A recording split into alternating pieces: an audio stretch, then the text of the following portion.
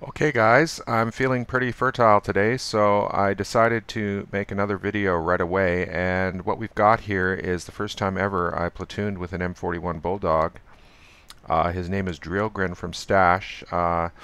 This could be described as a case of Mr. Blue taking a chance on Mr. Green and Mr. Red. That's me, the tomato. Uh, the point I want to illustrate in this fight is the fact that there's a pretty lucrative target over there for any scout. There's a Tier 9 arty and two Tier 7 arties, and it's very important to light them up at the earliest possible moment. The problem for the scout, of course, is where do you make your breakthrough and when do you make your breakthrough. So many scouts in this game have a terrible time with that. They go in the wrong place or too early and sometimes way too late. So my entire focus in this fight from the very beginning, aside from doing the usual scouting moves to light people up, my laser-like focus is I want to get that breakthrough.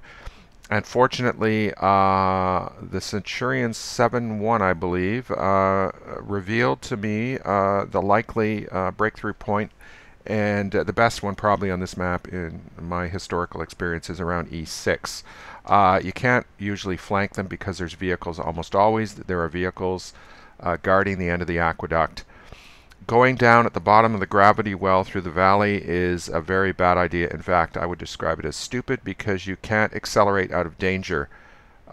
If you're up in the air on countless occasions, I've just turned downhill, accelerated far in excess of my regulation velocity. You can, on some hills you can go upwards of 90 kilometers an hour, and even with the improvement in shooting accuracy in World of Tanks, beginning with patch 8.6 and various tweaks of that in subsequent patches, they have a hard time hitting you. And provided you avoid the rough patches and don't break your tracks, you should be pretty safe. So I'm going to hit the space bar here, and we'll just advance the battle at regular speed.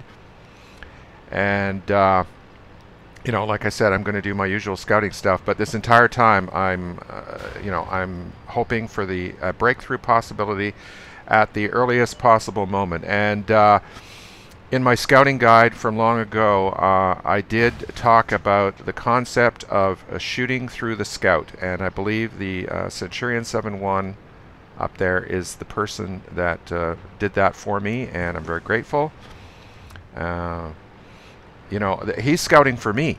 This is an important point, that your teammates, they have eyes too, and they can reveal to you the place to advance. It's what I call safe ground revealed. So the Bulldog is about to have an epic fight there, and he gets knocked down to 2%, but manages to survive by keeping his distance from people and shooting at range. So this is my first advance, or possible advance. I really want those guys to get right to the edge of the village to give me an indication of what lies behind there.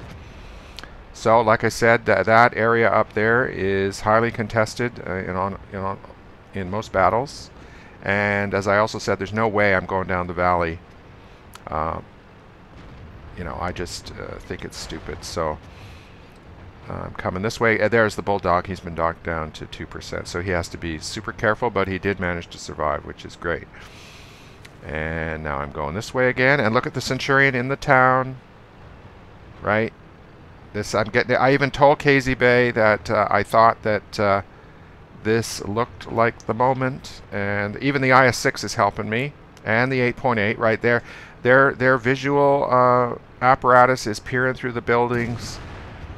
And like I said, this is all timing, and I said this is it, I gotta go do it, and away we go here. It's a little awkward trying to accelerate through all this crap. So there we are, and look, zilch. So I do get hit by the Tiger P, and I'm trying to zigzag a bit. This is no T-50, which could wiggle like crazy. So let's look. He hits me with I don't know if that's an amazing shot, but he did pretty good. And away we go here. Now, another important point here is I do not want to die by stopping to shoot people and neglecting the safety of my tank. So, you know, there's a problem there. That AC-48 is over there. You know, that's really awkward for me. So I'm going to just drive around as crazy as I can. Like I said, this is no T-50. There's a shot just missed me. And I guess he's pointed my way, so I got to accelerate this way. And you know, like I say, this is really awkward trying to stay alive here. There's the M53, which is great. I suspected he was in that gully. So I'm just driving like crazy, like I say, and we got one of them down. And there's another shot from the 48. And the Bulldog is still up there. He's probably got decent camo, so he can shoot possibly without being seen. Or maybe his crew is all camoed up. I don't know. And unfortunately, you know, at our base, you know, this is the tragedy of the pub. Our arties are all dead too. So I don't know how to organize that in a public match where we don't have voice comms, that we can't assign roles. So you know, that is a problem. Okay, the Bulldog got both the GW Panther and the AC-46, and this guy. Let's switch to the fixed camera. I think I got a snapshot. Yeah, not bad. So now, you know, what's the oldest saying? Fortune favors the brave. They're a little bit out of position over there, and you know, there's countless battles where vehicles are too far. They fought too far away from the cap area, and they can't return in time. And we've got people blocking the approaches, and the Panther 2 is thoughtfully creeping forward to help me here. So on Westfield, I think I illustrated the best breakthrough point of them all for the Scout. It seems to work better going this way where I am now than going the other way.